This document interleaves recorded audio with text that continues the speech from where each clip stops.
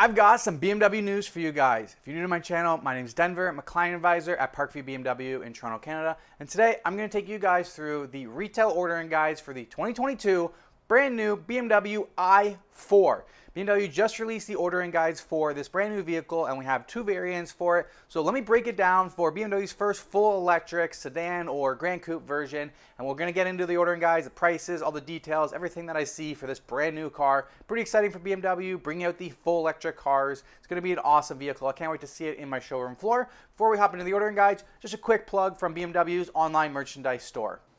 Parkview BMW recently released their online shop section. You can now get all the genuine BMW products you'd normally find in the dealership. You can get it online through our website. Get some from the M Motorsports collection. I have a couple of these in my wardrobe. You can get some super detailed model scale cars. This one's a 2002 Homage based on the M2. You know, it's got genuine watches, sunglasses, Mont Blanc wallets, also any key tag for any BMW model. If you need to buy a gift and you have somebody that loves BMW, make sure you head onto our website, use Denver BMW for 15% off all orders. We ship out worldwide, so make sure you go check it out and get yourself some genuine BMW at Parkview. We have any genuine BMW parts that you might want.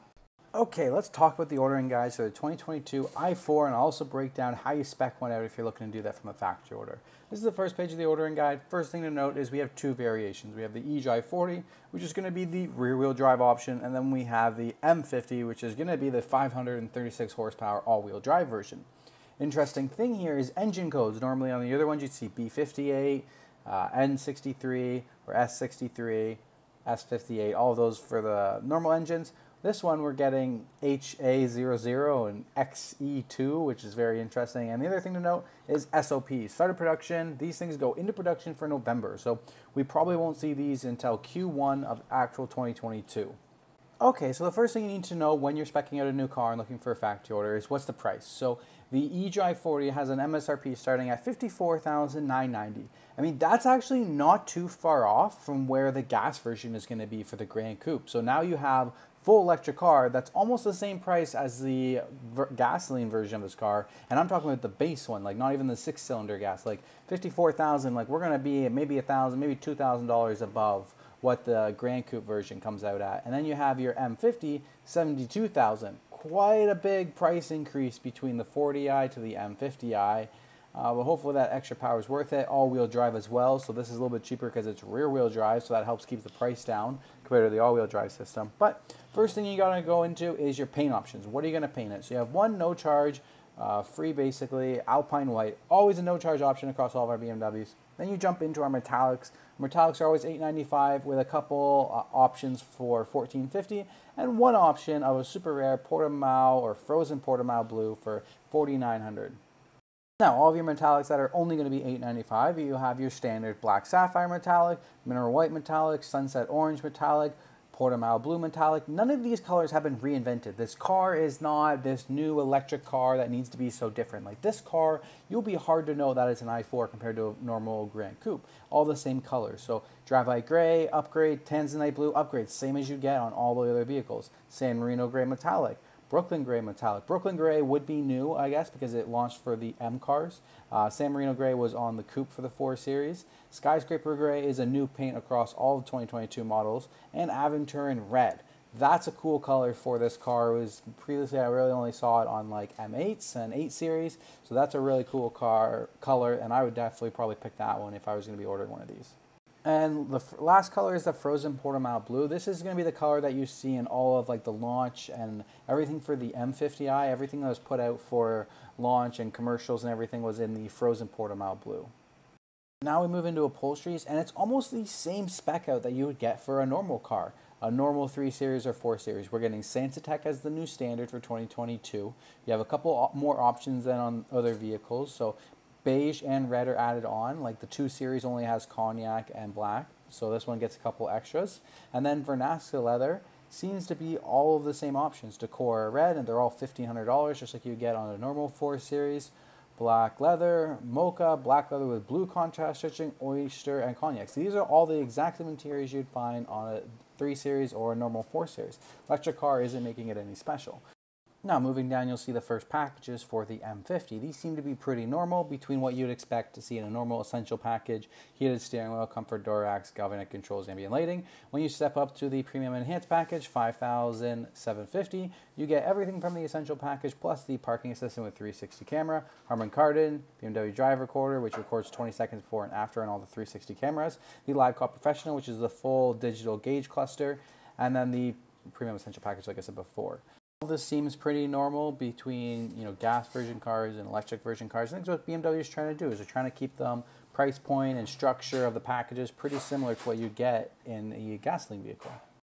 Moving on to the next page, you have a package that's exclusive to the M50i, the M Enhanced Track package. So it is a BMW, and maybe you plan on taking an electric car to the track. So you're going to get the M Technology package part of that. That's going to be the larger front brake disc and an extra engine oil cooler added. Then you're going to get upgraded rims and the M rear spoiler for $1,450, which seems to be a pretty good one. And then if you want the ultra individual wheels, you pay an extra $1,000 for them.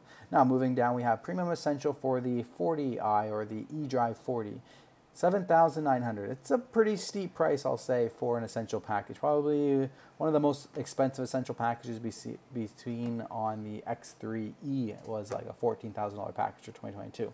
But in this essential package, you're getting quite a lot of things. So it seems like the i4 is a little less standard than you'd say on your gas models. So tire pressure monitoring system, that would be something you'd find standard on another 4 Series. Alarm system, standard. Comfort door access, heated steering wheel, that would be normal things in premium essential package. Auto dimming mirrors, that should be standard, but you have to pay no extra for these. Storage compartment package, usually standard. Front heated seats, that is definitely odd to see a BMW without heated seats, because those are always a standard feature on all gas models. The iconic electric sound, so that's just something for the vehicle itself being electric. That one I find definitely unique. So it's like the first pure electric option that you get in the essential package, and like, what's the i4 going to sound like if you don't get this iconic sound? So it's definitely interesting that they made the way the vehicle sounds be part of the premium essential package. Next thing, park distance control, front and rear. Those are standard on literally every other BMW you can get, but they stripped it down, so like you just have to get that essential package when you're ordering it. Automatic climate control, that's stripped down. Active protection, driving assistant, hi-fi sound system, high gloss black windows surround, or satin aluminum windows surround. All of those are built in usually on a base gas version BMW. So it makes me question, like, what's the windows surround going to be if it's not black or aluminum on a very base one? So that's interesting. And then also all these other ones that are standard, it kind of makes me wonder, like, the eDrive 40 had such an attractive base MSRP because they stripped down all these other things that they make standard on a gasoline engine. So it's kind of like a catch-22. Like, once you go for the essential package, it's like, okay, the money's right back up there. But if you take one without it, like, who wants to be in a car that doesn't have front and rear proximity sensors? Like, that's just odd. So you're going to go and comfort door access. So you're going to go and spend that extra money and buy this essential package. So the next package is going to be the enhanced package, which is $11,500, almost $4,000 more for this package. You'll get everything included in that essential package, plus the galvanic controls, ambient lighting, parking camera with surround view system, Harman Kardon sound system, drive recorder, Live Call Professional, almost the exact same as the M50i enhanced package, but that's everything that really should be in the enhanced package. And then you have your advanced driver's assistance package, which is just going to include your traffic jam assistant and your driving assistant professional. And as you can see, 5AU driving assistant professional also includes active stop and go cruise control, steady autonomous steering and lane control, emergency stop assist, active lane keep assist, front cross traffic warning, evasion aid, and crossroads warning. So it's like BMW's take on like the self-driving, except it only activates under 60 kilometers an hour because it's not fully autonomous. Okay, moving on to the next package. This one will be exclusive for the 40, just because the M50 comes standard with everything in this M Sport package. So in the M Sport package, you'll get without exterior line destination, so it's going to remove a small little logo. M wheels, so you get the upgraded 19-inch wheels, the leather steering wheel on the inside, the M aerodynamics package, which basically means the front bumper and the rear bumper, and high gloss black windows surround. Now moving M Sport Pro is where you want to get the upgraded brakes, the adaptive suspension, the sport steering, and the rear spoiler. And in order to get the M Sport Pro package, you first have to get the M Sport package. And then moving down, you start to get into the individual options. So universal remote control is an individual option. That's like garage door opener. Upgraded wheels are different options. And then each category will have different options between the models. So as we go farther down, you just get more individual options. So you can see red sport brakes are an extra add-on on top of the M Sport Pro package, or on the M50, and blue will be the standard.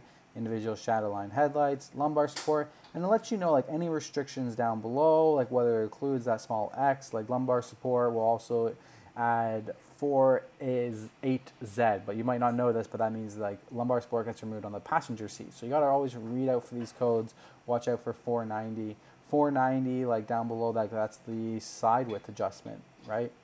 Adjustable rear side bolsters are only available with like certain colors on the leather and stuff. So you just gotta watch out for these little implications on what can be ordered with what and what can't be ordered with what. Moving down to the next page, you have ventilated seats as an option. M seat belts only on the M50i. Rear heated seats require Vernasca leather and can be ordered on either one.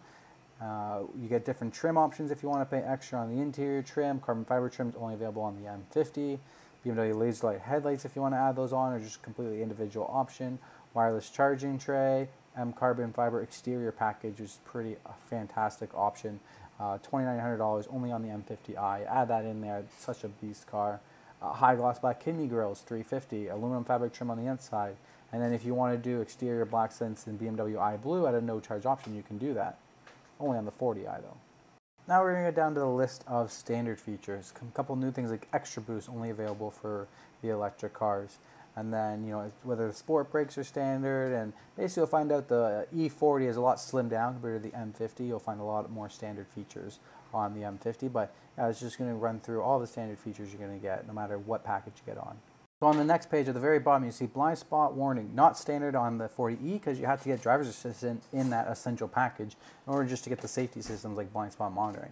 Now moving into the next slide, just going to show you the wheel options and what the options were if they're no charge, if it costs money, if they're required ordering another package, and you get to see all the different wheel options that are available for both the 40 or the E40 and the M50.